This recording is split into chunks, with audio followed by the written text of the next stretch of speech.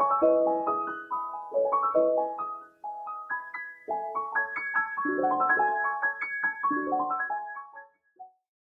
everyone, and welcome to Open GLAM Now, the Swedish National Heritage Board's webinar series on open cultural heritage collections and institutions by digital means. My name is Elisabeth Boogh, and I am working at the Department for Digital Dissemination here, and I am very glad that you are taking part today. Today we are going to talk about the role of user-generated content in opening up collections. And we are going to discuss questions such as how can physical and digital visitors contribute to cultural heritage institutions' knowledge? Why is it important to collect different kinds of memories? And where can we work together with existing projects? As always, if you want to discuss these topics further in social media, please use the hashtag OpenGlamNow. So first of all, let's explore a little bit further what user-generated content, or UGC, actually is. So UGC is considered as media created not by the editors of a web service themselves, but as users. That means that, for example, Europeana as a web service creates content themselves, for example, blog posts or galleries, or museums upload own content from their collections, but there are also possibilities for users who are not institutions or employees of Europeana who can create their own content. So if we talk about requirements for something being considered user-generated content, there is first of all the publication requirement. So the content that is being created should be published in some context, for example, on a publicly accessible website or on a page on a social networking site that can also be only accessible to a select group of people. There should be a certain creative effort put into creating the work or adapting existing works to construct a new one. So users must add their own value to the work.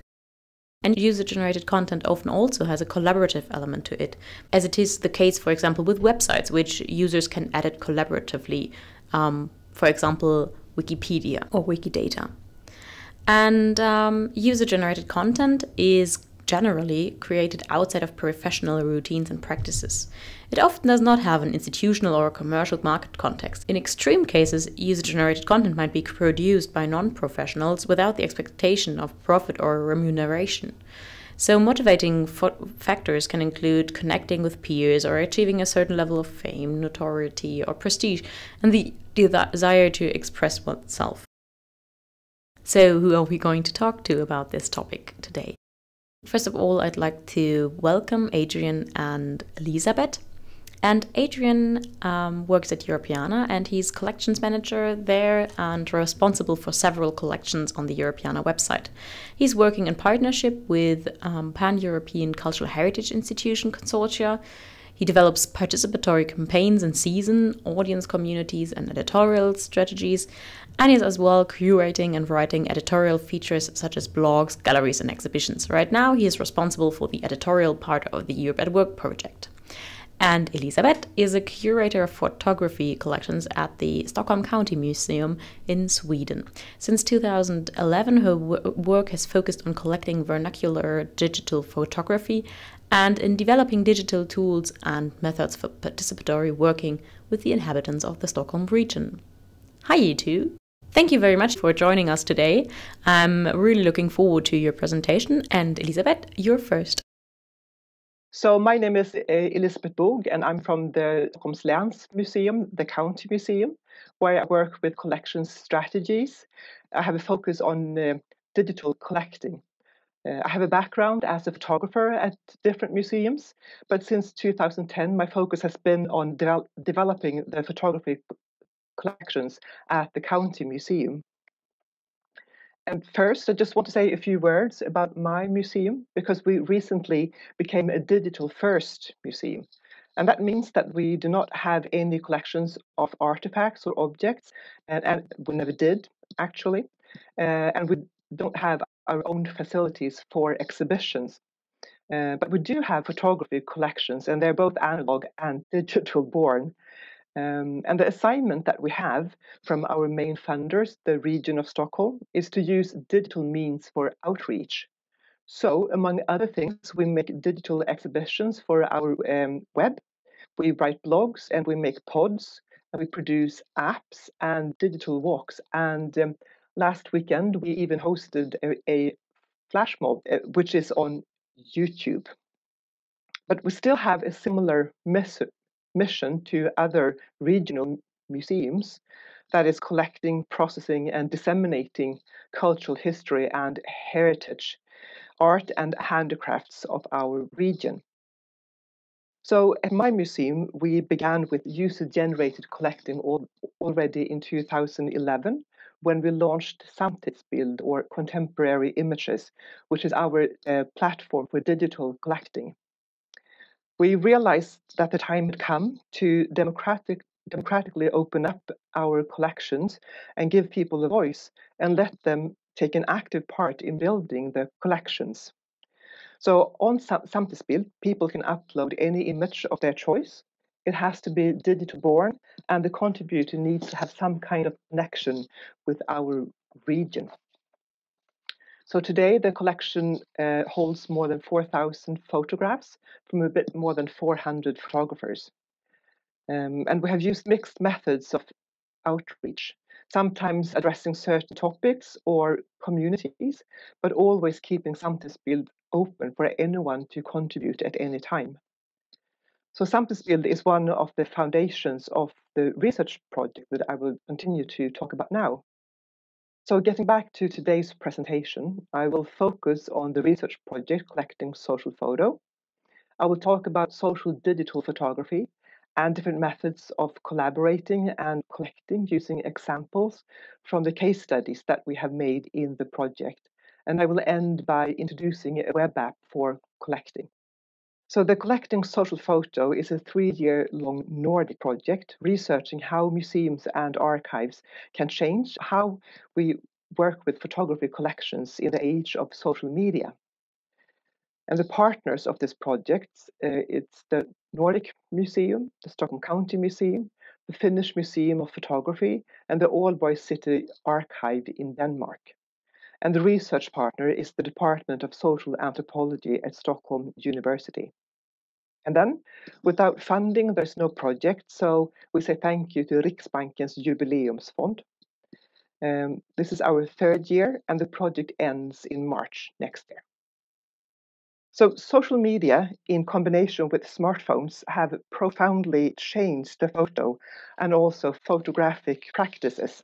And the social digital photograph challenges museum and archival practices in many different ways. For example, it's the trustworthiness of the social photo. As you know, it can be manipulated, and there are issues with copyright, and then, of course, fake news, as we all know about. And then we have the presence of non-standardized formats and low-res pictures. And also the collection databases' inability to host complex digital objects that usually have several layers of information. But one might ask, why should we even bother to collect this thing we call social digital photography? Well, never before in the history of photography have so many people photographed and shared so much of their everyday lives. So the social photos, they have by far outnumbered and replaced analog photography. And yet we fear that these images will not be available for future generations, as they are either locked into personal accounts on social media or at risk of being deleted or lost in cloud services. And recently, we have actually seen examples of digital-born material either being deleted by social media platforms, or they have simply just lost it. And one striking example of this is MySpace. And they claim that they have lost all data that were uploaded before 2016 due to a failed migration. So all music created and shared that wasn't backed up by the user is lost forever. So some even say that we are entering or living in a digital dark age. So despite this ocean of photos around, there will be no shoeboxes of grandpa's old photos for us to collect in the future. And the social media companies, they are under no obligations to save our memories. So what signifies the social digital photograph? Well, it differs from the physical object that are common in our collections. A major difference is, of course, the massive increase in participation and the number of photos that are shared. The networked social digital photograph is dependent of its context. It's an assemblage of the motif, the geodata, text, emojis, likes, shares, and the network that it is shared on. So everyday social photography today can first and foremost be regarded as a form of communication, where the visual resembles words and language. And it is ephemeral regarding the changing practices, but also at risk of being deleted or locked in.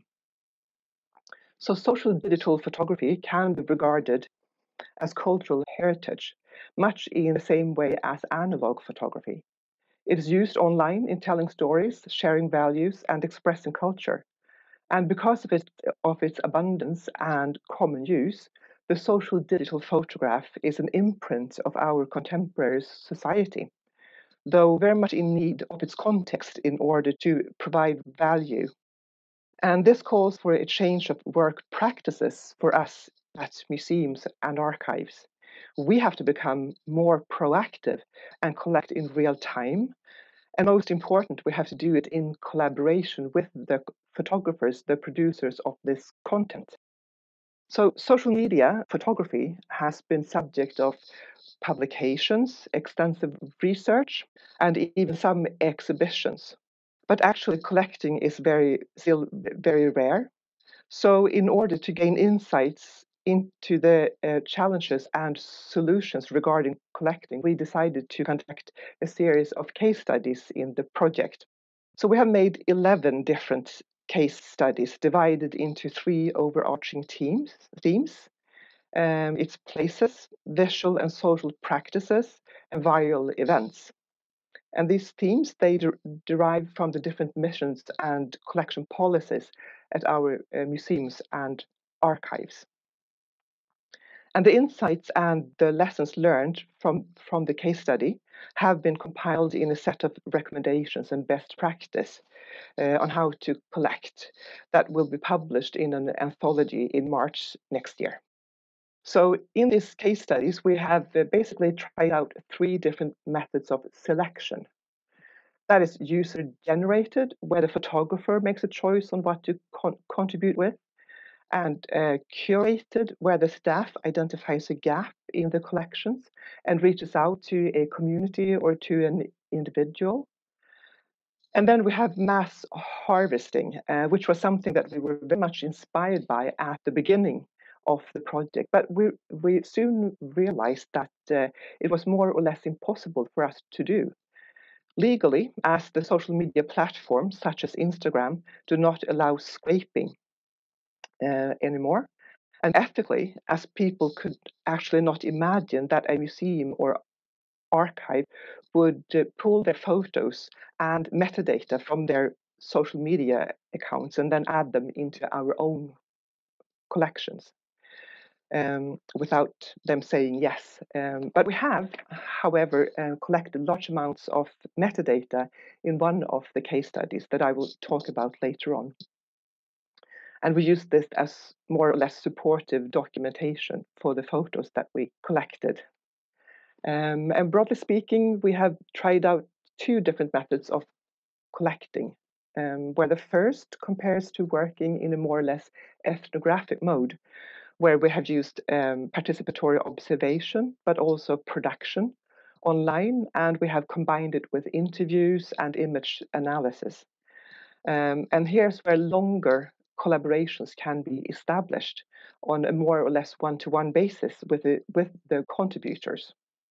And one example of this is the Insta Suomi from the Finnish Museum of Photography. And this project had a focus on visuality and on Instagram practices. They wanted to understand more about the personal choices made by people sharing on social media. And the aim was to collect a concise but varied and visually interesting collection of Finnish Instagram in 2018, and wanted to have rich contextual information. And they also wanted to engage new audiences. And the main focus was in understanding Instagram culture itself. So this is what they did. First, they invited their audience to a meeting at the museum to discuss Instagram culture. And secondly, they reached out by using the museum Instagram account, asking people to suggest genres and individuals that they felt that the museum should document. And they received hundreds of suggestions. And they selected a couple of study participants, and they were invited to the museum and they were interviewed, and they used photo elicitation as a method where you use the photos and talk about them. The study participants were then asked to propose a representative selection of their Instagram photos to be added to the museum collection. So they added the original photo to the collection, and as documentation supporting the photo, they also saved a couple of screenshots where they could also see the comments and likes. And in this research project, we have collaborated with the photographers, and we have their consent for collecting photos. But it is equally important to try to preserve the context of where the images was shared.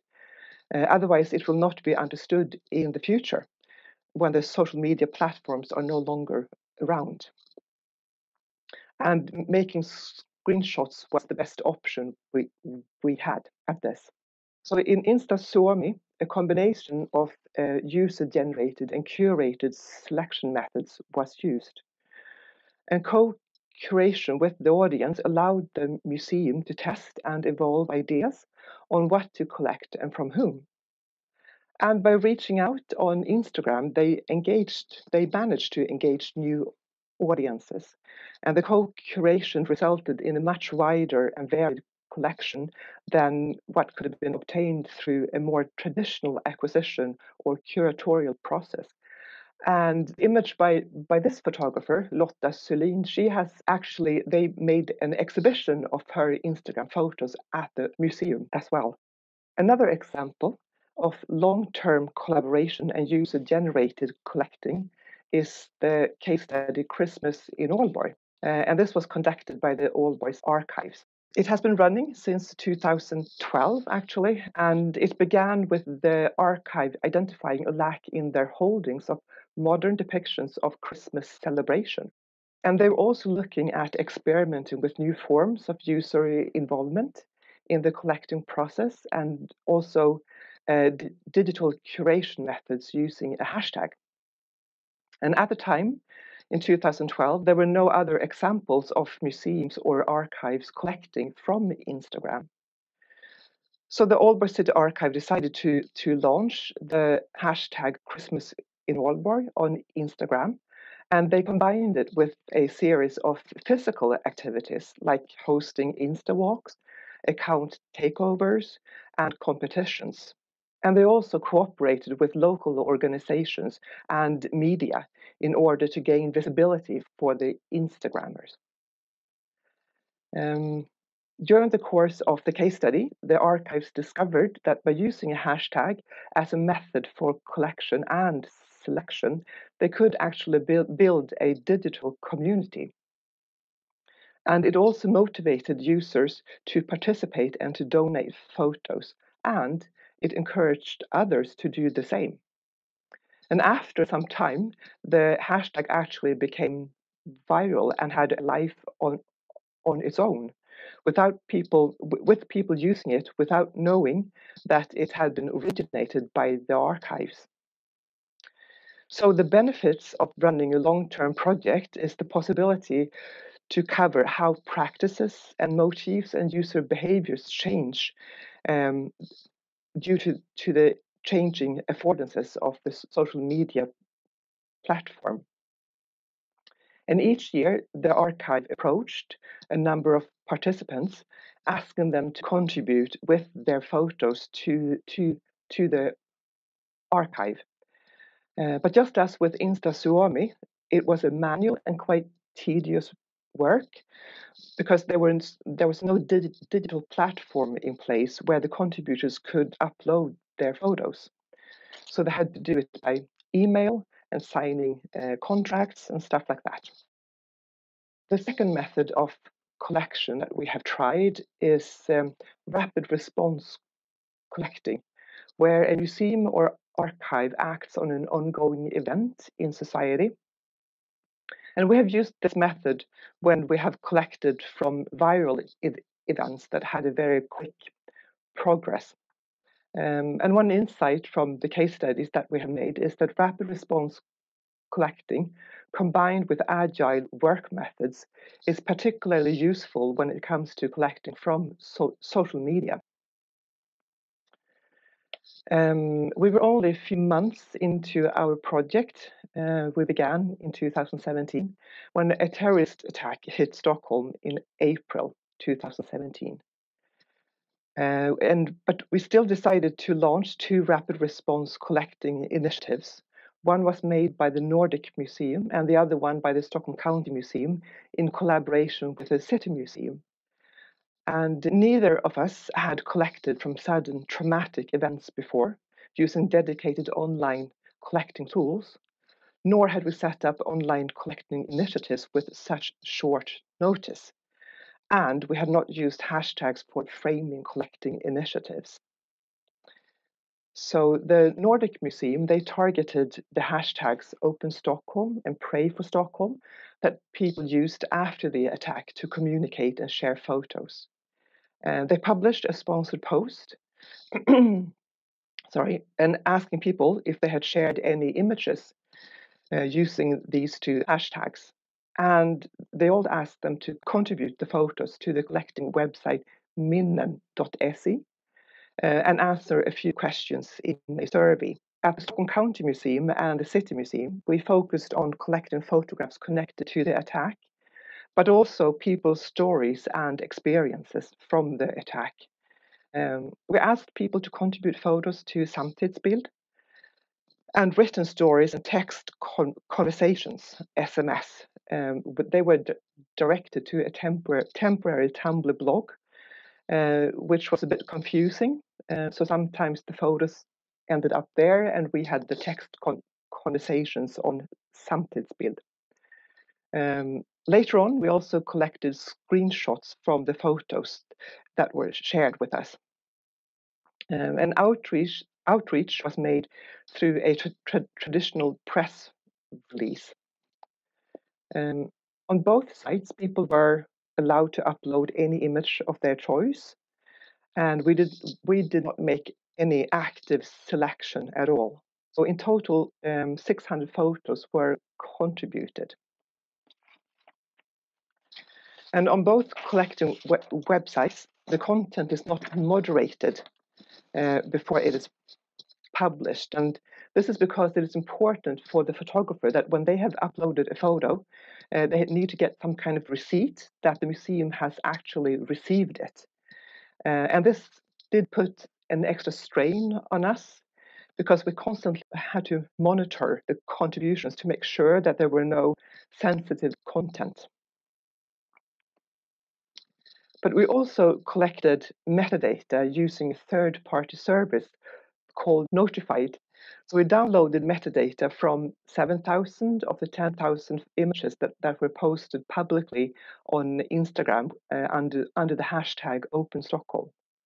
And in this graph, we can see how the published posts on Instagram peaks 3 days after the attack, and then they decline rapidly.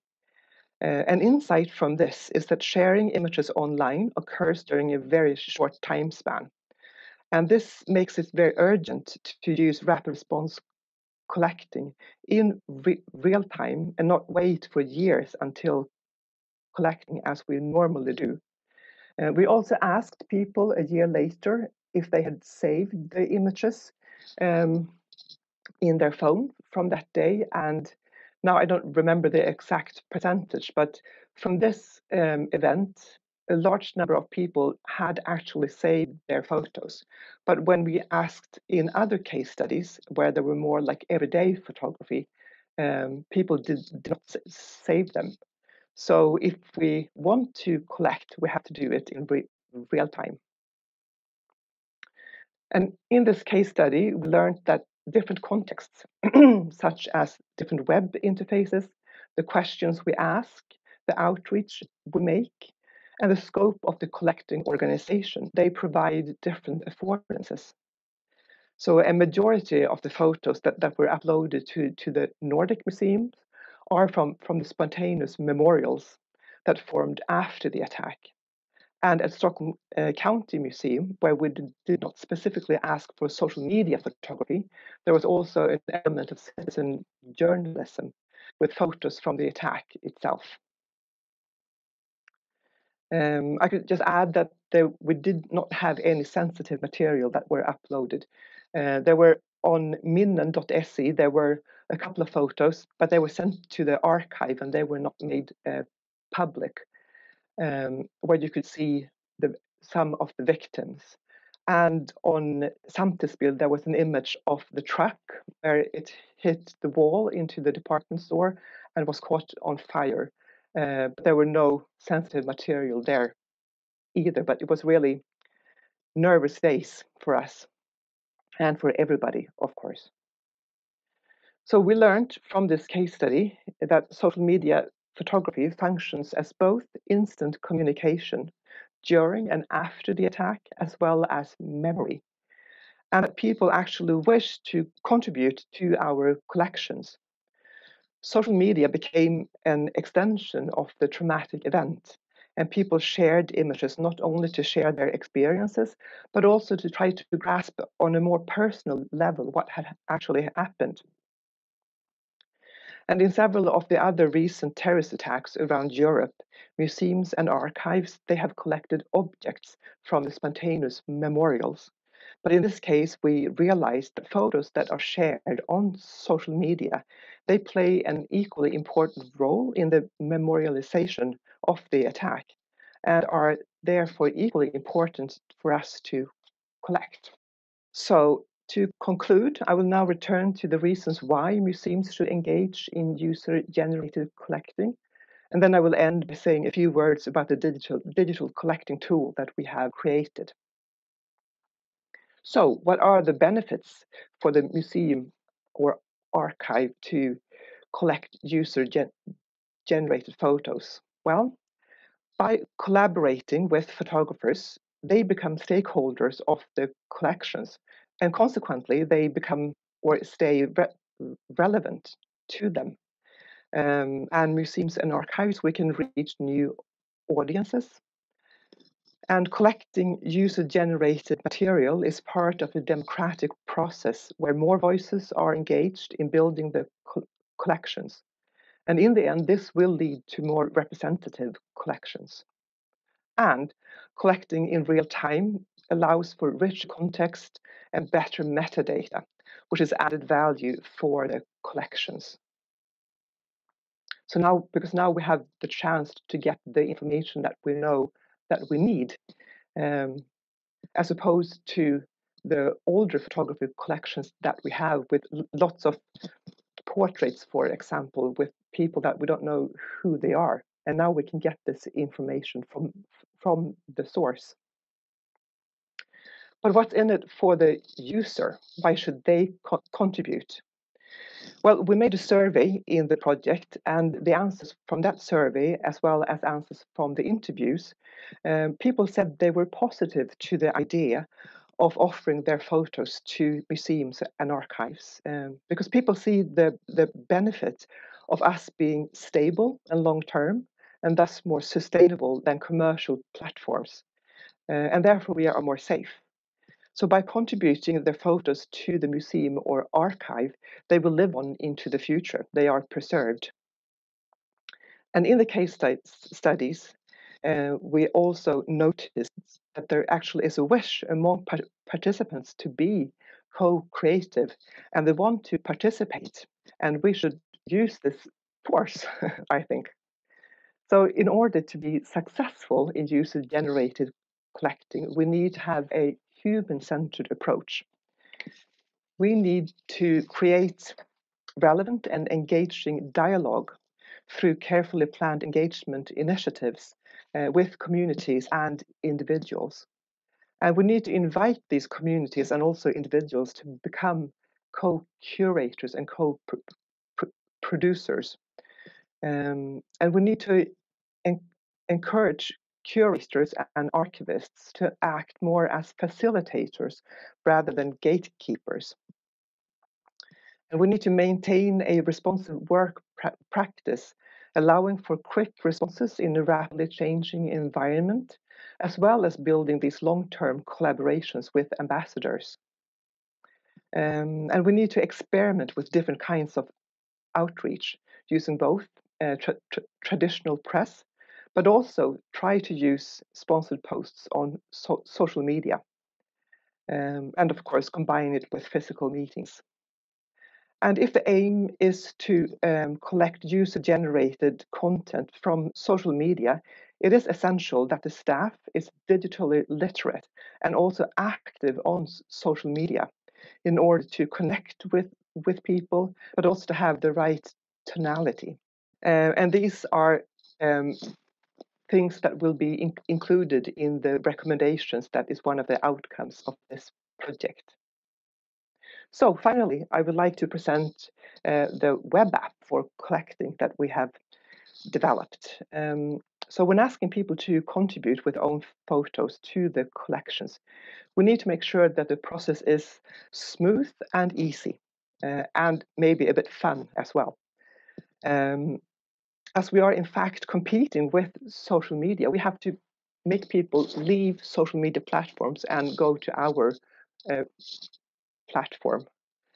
And at the same time, we have to make sure that we get enough metadata to support the image contextually. And therefore, it is necessary to have some kind of digital tool. And it's also needed in rapid response collecting, because there's very little time to prepare, and everything needs to be in place legally and ethically. In the case of the terrorist attack, when the City Museum and my museum, the attack was on Friday afternoon, and we made a decision on Sunday to start to collect, and on Monday morning we began.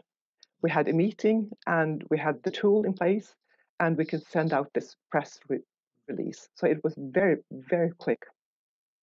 And we did make some mistakes with a town blog. But anyway, I've already mentioned that at that Nordiska Museet and the Stockholm County Museum, we have digital platforms for collecting, and we have used them for several years. So we have used the experiences from these two tools when we have developed this new web app. And this new tool, it connects collecting with disseminating, as publicly shared images. They are searchable in the web app, and that also becomes this receipt, so that when you have uploaded your photo, you can immediately see it there. And it's easy for staff to set up new collecting initiatives. So the goal for us is to offer an easy-to-use, open-source digital tool for museums and archives to use at the end of our project. The web app, as for now, it's a working prototype. It's ready to be used, but we want to have more functionalities. So hopefully we will be able to apply more funding and also to continue this work. So the web app today exists in 5 different versions, where we, the participating museums and archives, we have 1 instance each in our own language. It has been developed by an American firm, and in March 2020, next year, the default version will be available for anyone to download from GitHub to be able to test and perhaps continue to develop. But we are hoping that there will be a possibility to get a licensed, customized version further on. But now we are soon wrapping up the entire research project, and it will end in March. And we have a conference at the Nordiska Museet, 19th to 20th of March. So please save the date, and it will soon be possible to sign up for this conference. And then we are also launching an anthology with texts about all the case studies that we have made, also about image recognition that we have experimented with, the web app, and of course the recommendations. But before that, we will continue to run some tests on the web app. And that's it. Thank you. Thank you very much, Elisabeth, for presenting your research and the Collecting Social Photography project today. I think it was really interesting to gain more insights into what digital social photography actually means, how it transformed what we understand as photography in the museum collection sense, and also how you can connect with your communities with engaging in user-generated content collections. So thank you very much for your contribution to this series. Stay tuned, everyone, for a discussion afterwards, because we're now going to listen to Adrian's presentation. Thank you very much for inviting me, Larissa, and thank you for organizing this whole series of webinars. They've been great. And also, I think thank you to Elisabeth, because I saw lots of parallels in what we have been doing and in your project, and similar issues, challenges, and indeed benefits as well. So today what I'm going to present is about Europeana and our work around user-generated content. For those that already know Europeana, many of you will probably know of Europeana as a website where you can discover European cultural heritage from museums, galleries, libraries, and archives. But Europeana is more than just that one website. Europeana is a whole network and ecosystem to achieve the work of having a website. We do a lot of professional and sectoral support to help the cultural sector in its digital transformation, and also bring a lot of material online. The idea, the grand mission of Europeana is to transform the world with culture, but in a practical sense, we do that by building on Europe's rich cultural heritage and making it easier for people to use, whether for work, for learning, or just for fun. So today what I will talk about is how Europeana engages and creates user experiences, with a specific reference to how we have user-generated campaigns and projects in the past and currently ongoing, and hopefully inspire some new ideas and potential collaborations. So a lot of what Europeana does works around the concept of, for user engagement, works around the concept of seasons and campaigns. The idea behind this is that we get the right content to the right user at the right time.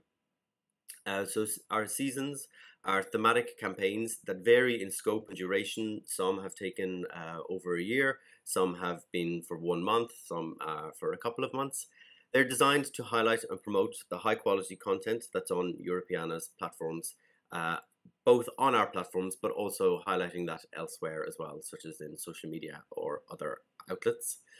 They're designed to engage European citizens who are our users of Europeana, whether they are doing that for fun, for learning, or for their research. And cultural heritage institutions all across Europe.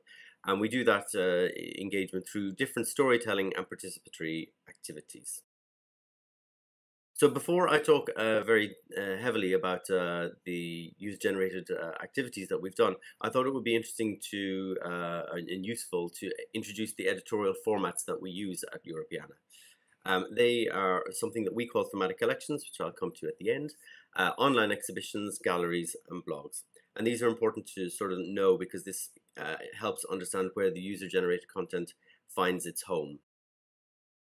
So our exhibitions, we publish several exhibitions a year on a diverse range of topics. Exhibitions online are very similar to what you might know as exhibitions offline. They look at a topic from a wide variety of perspectives, using cultural heritage material from a number of different organizations across Europe. These are often written with a narrative in mind and often written in collaboration with multiple partners as well. Our galleries are short, up to 50 images, selected from Europeana on a specific topic. They can come from, and they should, we hope, come from lots of different organizations across Europe, showing the commonalities in collections and also maybe differences and nuances in the topic. Our blogs are shorter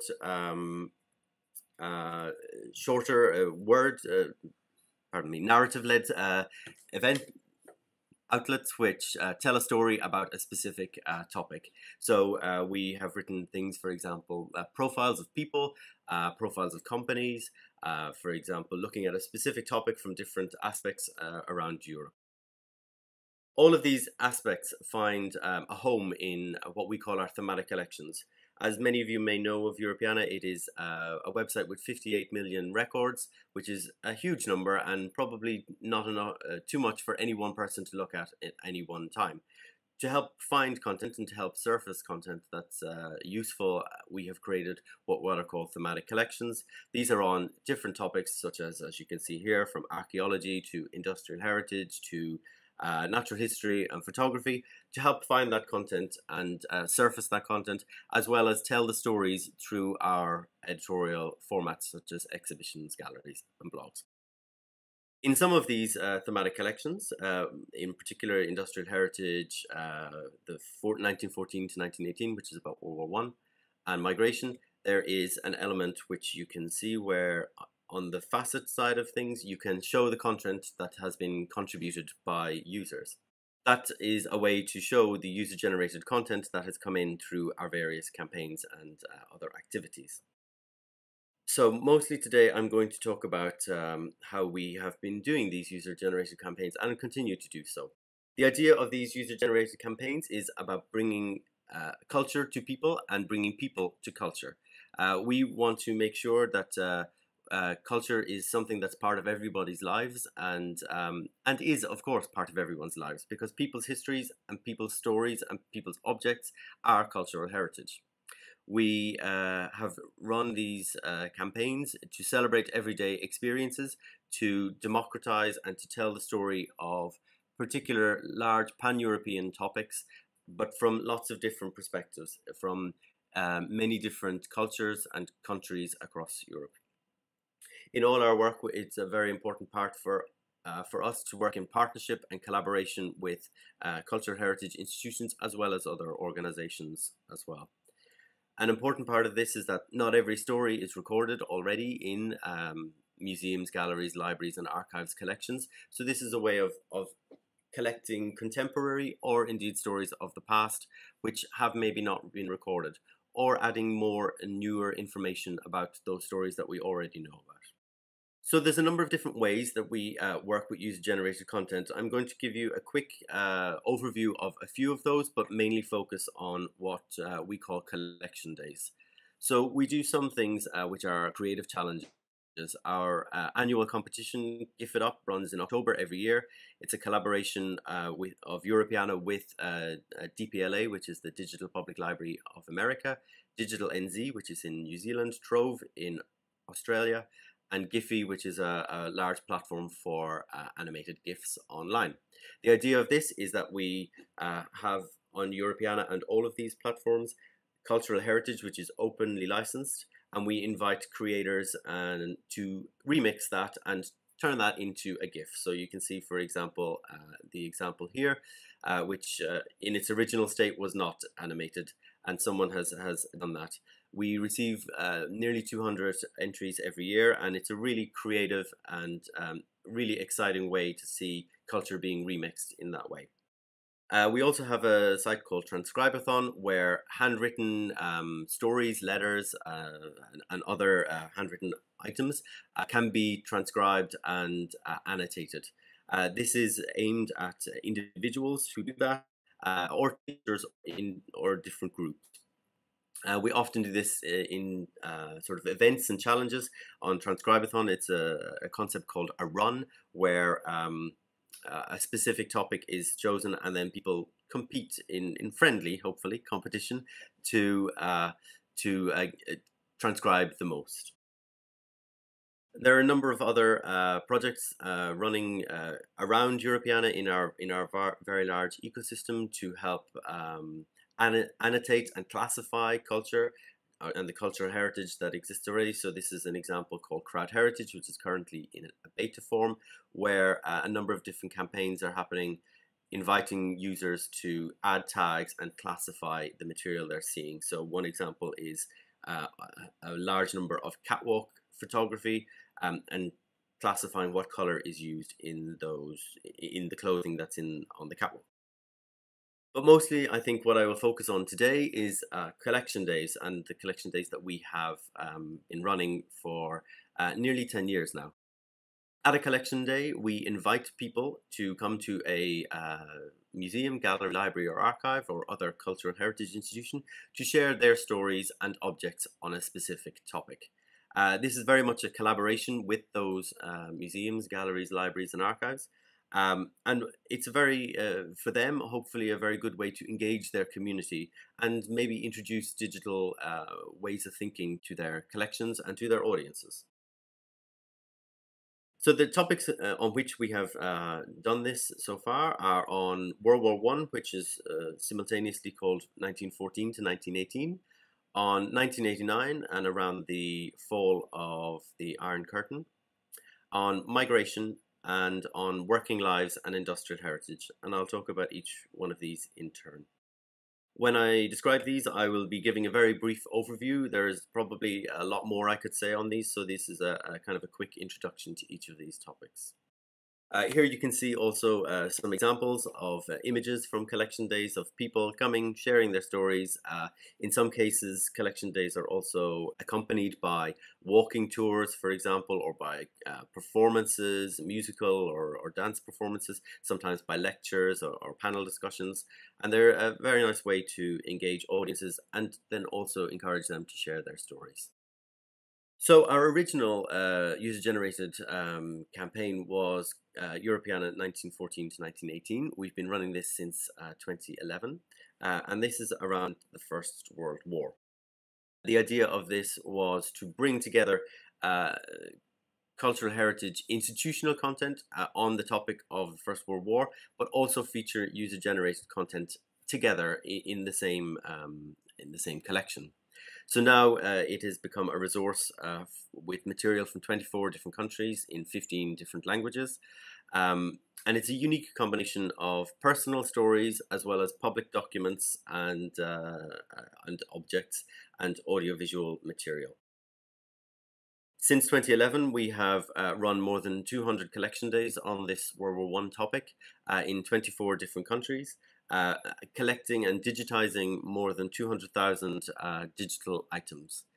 People have been sharing their stories at all of these events, and not necessarily their own personal stories, of course, but in some cases that, but mostly stories relating to their families or their ancestors.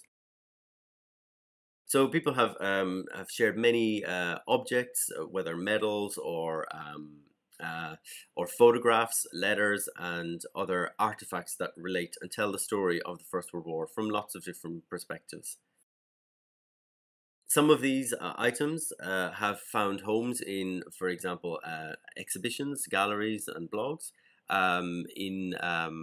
This exhibition that is highlighted here is called Visions of War. It was using openly licensed content and telling the story of how artists and soldiers depicted World War I using material that was collected during the collection days in the campaign. So moving on from World War I, I'd like to talk a little bit about Europeana 1989. This was to commemorate the fall of the Iron Curtain. In 2013 and 2014, around the 25th anniversary of that, we held events across Central and Eastern Europe with 11 different partner organizations and invited people to share their stories and objects of that time and their experiences of what happened in their families and in their personal lives at that time. So they shared many everyday objects, such as, for example, this map on the right, which a young child drew at one point to show how he wanted Europe to be, to everyday items like the clothing that they were wearing at the time, drawings, money, and other many different a variety of different objects that tell of people's experiences of that time. I'll quickly talk also about many of these activities, which I'm now summarizing in a very quick way, have multiple elements to it. So there was an element of the 1989 project, which was called Freedom Express, where we brought a number of students around to different places in Central and Eastern Europe on a sort of road trip, inviting them to reflect and think about the experiences that had happened 25 years before. As many of you will know, this year is a 30-year anniversary of Fall of the Iron Curtain, and this year we've built on the previous project by inviting people to take part in what's known as a blog parade. A blog parade is where we invite people to write about or photograph, share their ideas on their own blogs and profiles on the topic of remembering 1989.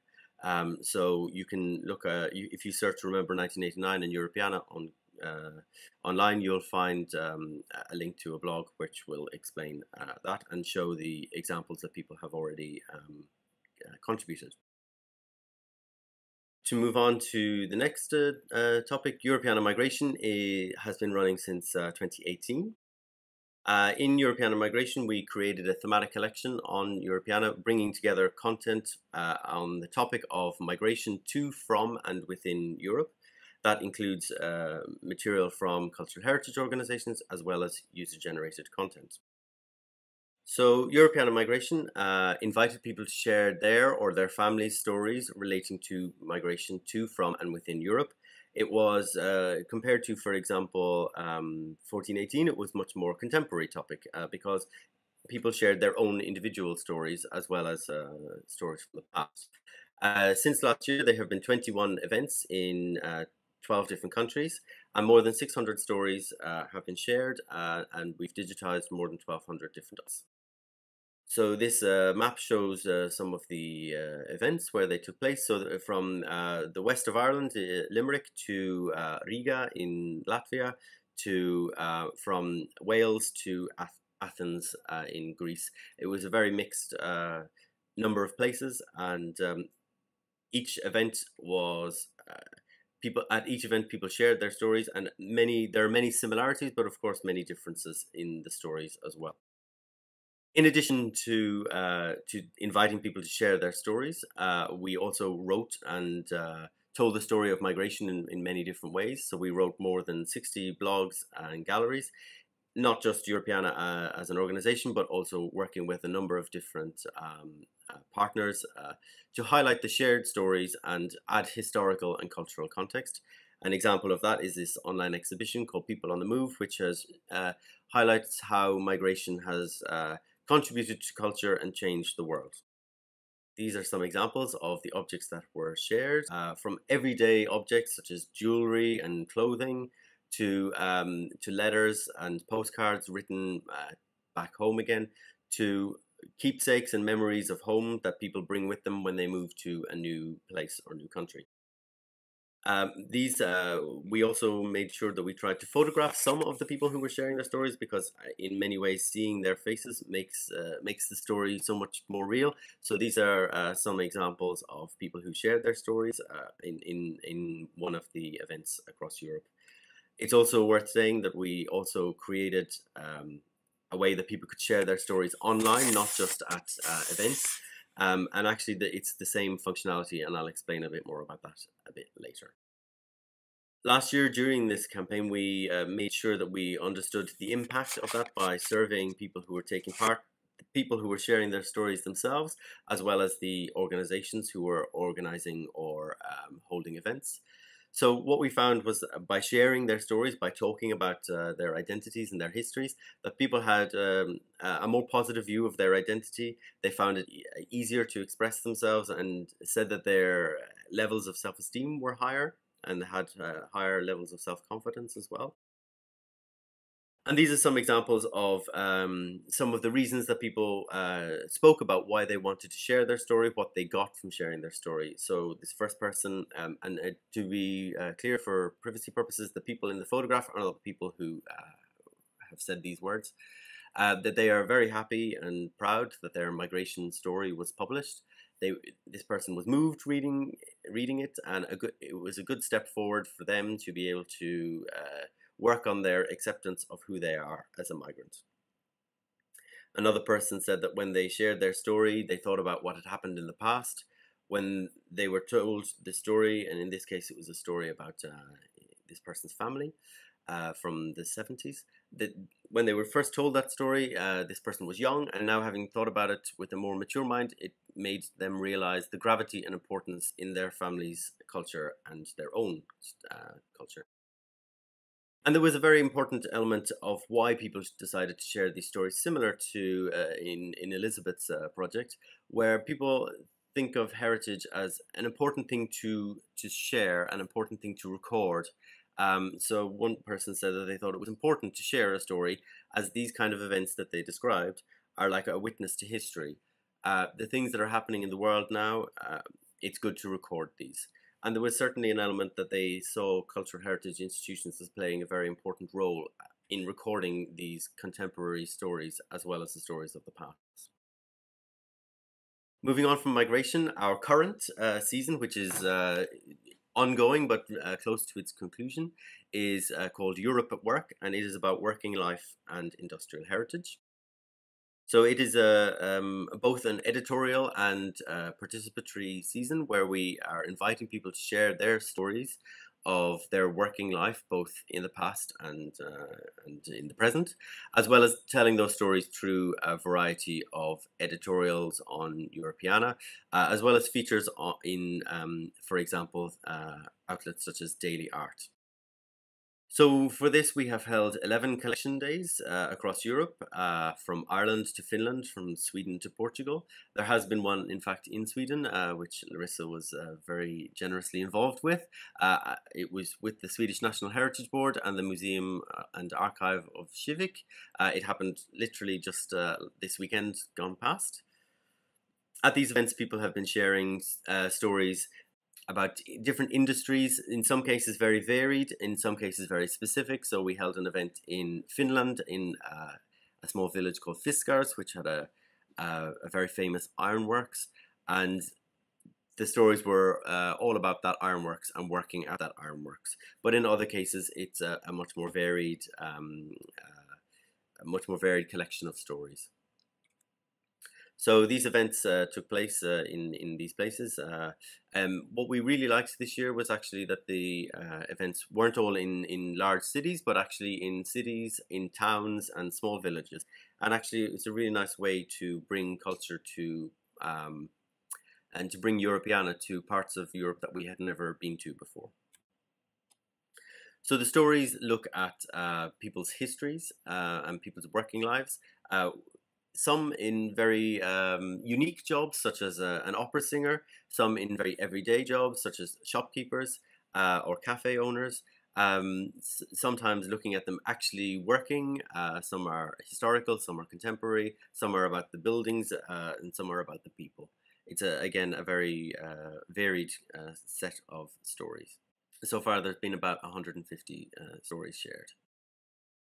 And for editorial for this, we have showcased in blogs and galleries, 50 blogs and galleries so far, the topic of industrial heritage and working life. We've showcased over 1,000 different cultural heritage items. And these have been written by Europeana and partners from across Europe from a number of different projects and cultural heritage institutions. So I'd like to also now talk a little bit about how to take part in these projects and what the benefits of doing so are. So one of the things that we have done is made sure that when we work with these campaigns and projects, that we are doing these in partnership with many different organizations from across Europe. To do so, we have helped to build promotional tools such as postcards, and we can help with with doing so. We've also created a guide for hosts, which is a step-by-step guide to running a collection day. I think something really important to show is some events can be very large, some events can be quite more intimate and smaller, but actually all collection days, I hope, are for the organizations and for those taking part something beneficial to be involved in. An important element is that we have created an online form which will allow the story to come on to Europeana. If any of you have ever worked on Europeana projects before and aggregated content to Europeana, it's not it's quite a complex thing. It involves metadata and infrastructure and networks. What this form does is directly map the story to the Europeana data model, and then allow that to be published very easily on Europeana without needing to go through the usual aggregation routes. As you can see on the form, we ask people to share their name and their email address, which aren't published online. They can choose to be anonymous if they wish, or choose what name they would like the story to be published under if they wish to not have their own name. And then we invite people to tell the story and share objects. The public element is an important part, but actually working in collaboration with cultural heritage organizations and helping them with their digital transformation is an important element for Europeana. So for the migration campaign, these graphs relate to last year's migration campaign. Most of the partners in that established as part of that project established new relationships with other organizations in their city or town.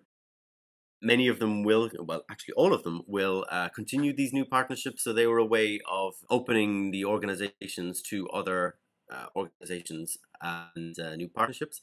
And those that worked with existing partners agreed that the collaboration as part of the migration campaign was a positive collaboration.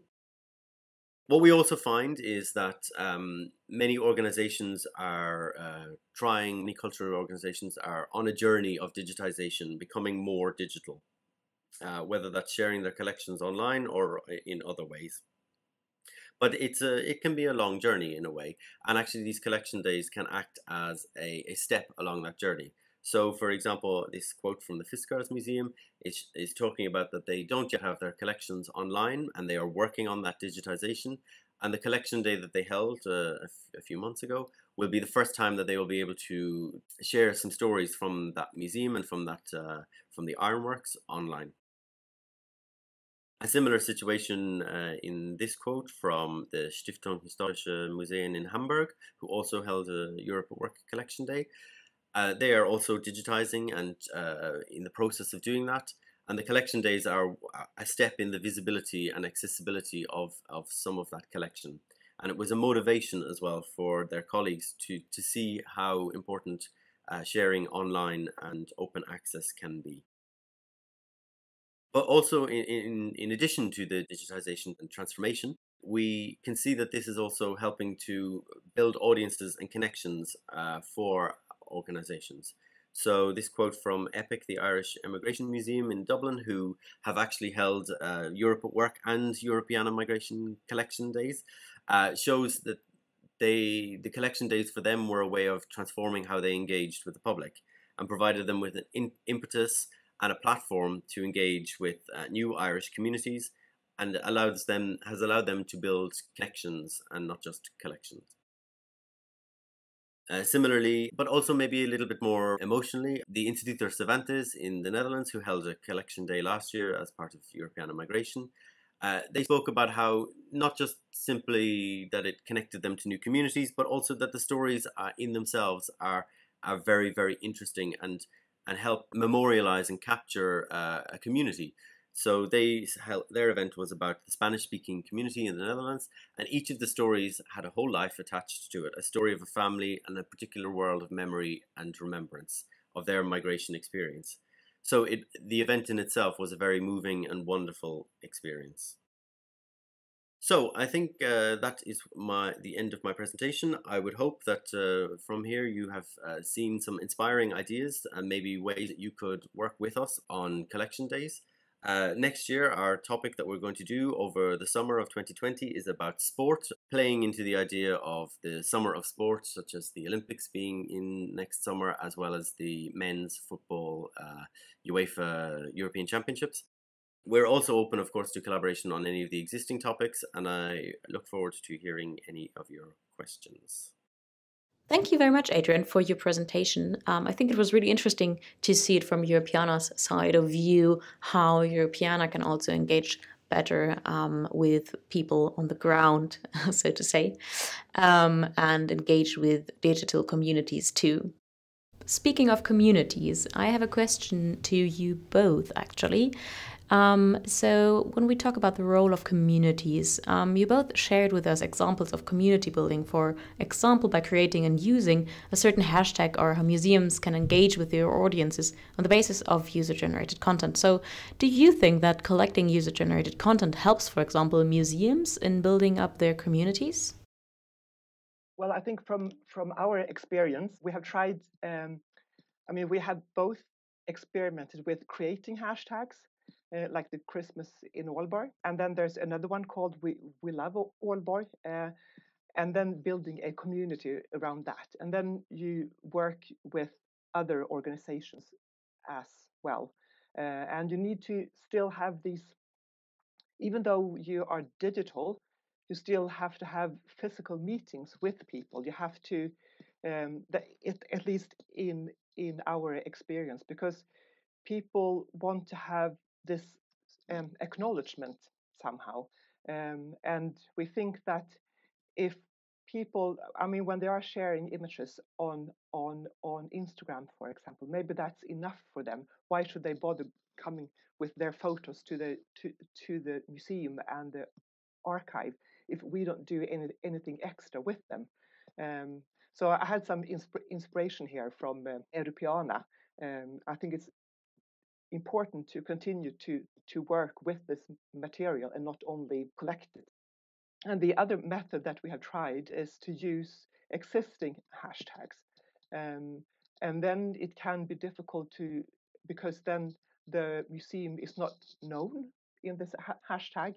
I think the problems for us has been to sort of get people to move from using the hashtag and then move into another platform, to move into our sort of environment. I think for certainly the collection days we've had and that model has definitely helped organizations with community engagement. In some cases, particularly I think in the migration campaign, by reaching out to communities that they maybe had not reached out to before and had not engaged with that much. And it became a way of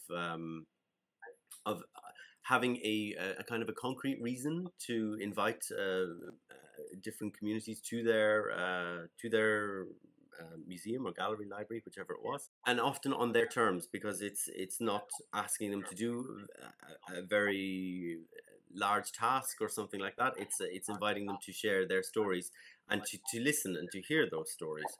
And so I think that the idea of collection days for sure can really help with that, with community engagement. And what we particularly at Europeana like is when an organization may come to us and say, oh, we've had this idea of how we would like to work with XYZ community, or we would like to work with a certain audience, and capture their stories through this format. I think that's a really nice way of sort of marrying the digital and community engagement and Europeana and local and European levels.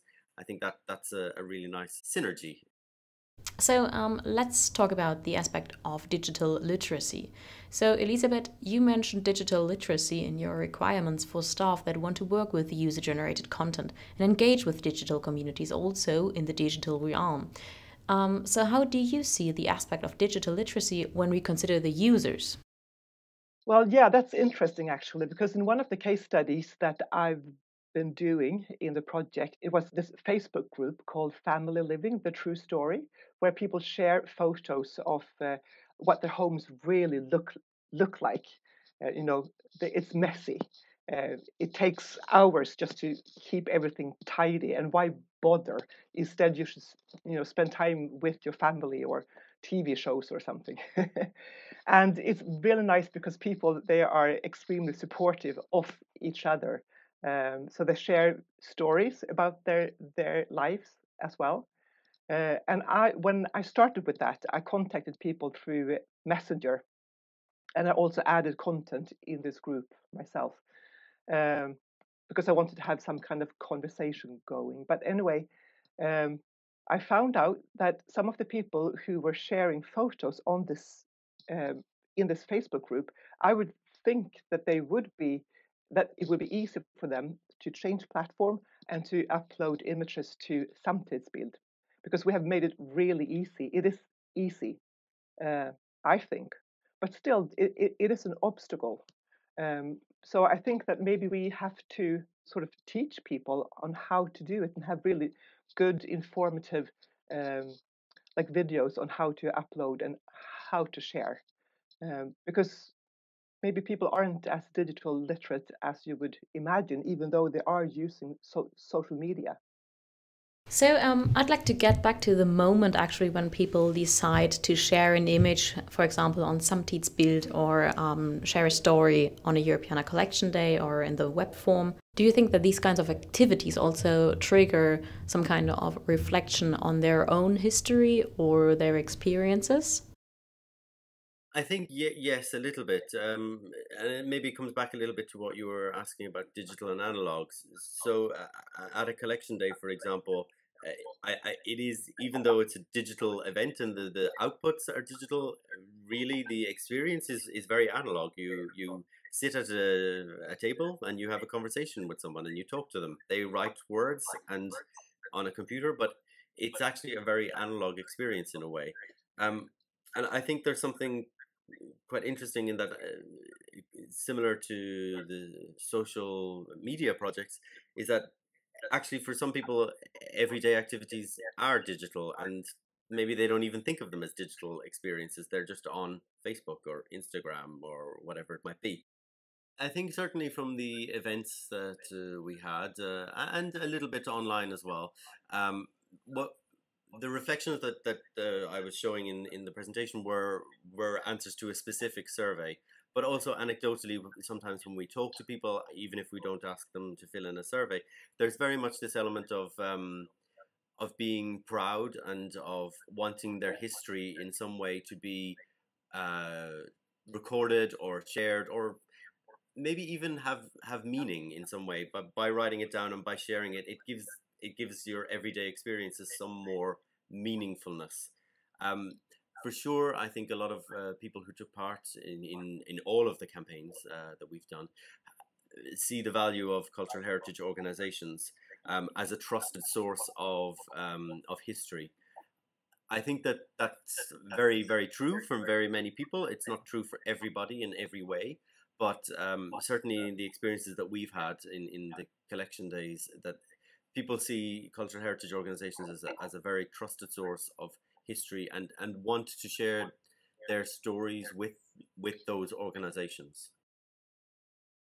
I totally agree with Adrian that people, I mean, sometimes when they are approached and when we ask them if they would like to contribute, they don't really know. I mean, they get a bit surprised because they haven't really thought about social media content being part of a museum collection or archive. Um, but then they also become very proud, and they also, it's, they appreciate that they are sort of seen by us, that their everyday life experiences, it's turned into history, and they think this becomes something big. But I would say, as a response to your question as well, if that people are quite, they are aware when they are leaving Instagram. I mean, if they have uploaded a photograph, shared an image on Instagram, and then when they share it with us, sometimes they change the captions, the texts, because they are aware of that they are in a different system, that they are at the museum, and that's really interesting, I think. which also makes it difficult for us because we want to mimic what they share on social media. But it's also interesting that people, they're so aware of cultural heritage being something important. That makes me really happy. The challenges actually that we've had, and I'm sure probably similarly in other projects, is in convincing people that actually their stories are cultural heritage in some way, that their stories are important and worth noting.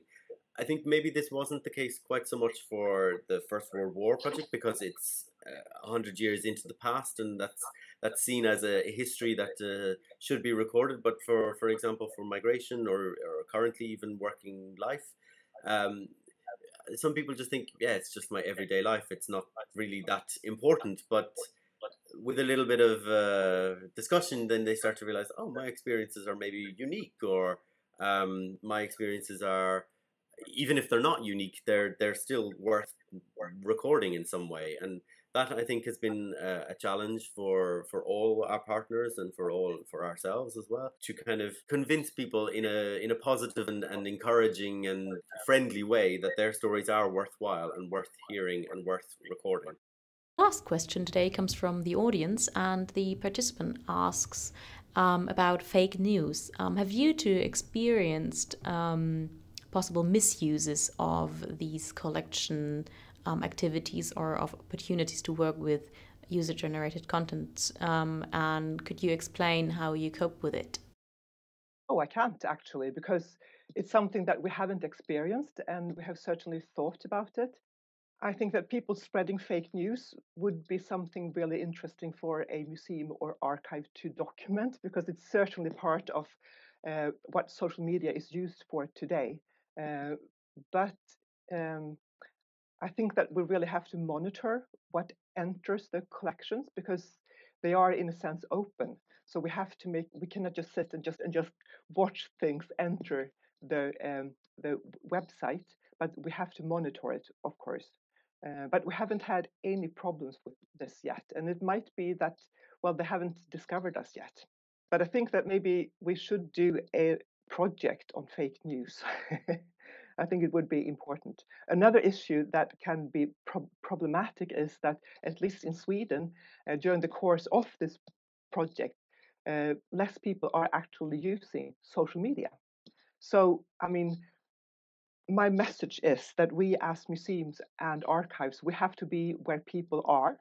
And at this point, they are on social media, but in 5 years, maybe they will be somewhere else. And then we have to follow them there. I think similar to Elisabeth, we've not really seen something that immediately stands out as being completely false or anything like that. We've had one or two stories that have come in online that don't always quite make sense. Let's say it like that. It's hard to work out what the narrative is. But in most cases, particularly at events, when someone sits in front of you and tells their story, we tend to take them at face value. Of course, it could be the case that people are telling a lie, but I think it would be hard lie to tell in a way, because they would have to literally invent a whole life story in some way that is a lie. Of course, fake news also can sometimes mean just taking a kernel of truth and giving it a total different perspective, and that could potentially take place. But the way we present this is it's people's opinions rather than objective fact. It's people's experiences and not the definitive history of a specific area. It's a one individual's story. So I think there is of course a potential, and then trustworthiness is an important element of everything that we do, and an important part of Europeana's values is that we are a trustworthy source of information. But in these cases, I think we are maybe lucky, as Peter has asked, that we haven't been noticed in this way. But I also think that if it's an individual story and it's their perspective, then their perspective is actually an interesting thing to look at, and why they are spreading that information potentially falsely, I think is an an interesting perspective of their perspective, if that makes sense. So thank you very much, Elisabeth and Adrian, for joining this session. And of course, thank you very much to all the participants and the audience that listens to this recorded session. I'm very glad that you joined today, and I hope you took some inspiration away that you can use in your own contexts. Thank you very much, and goodbye.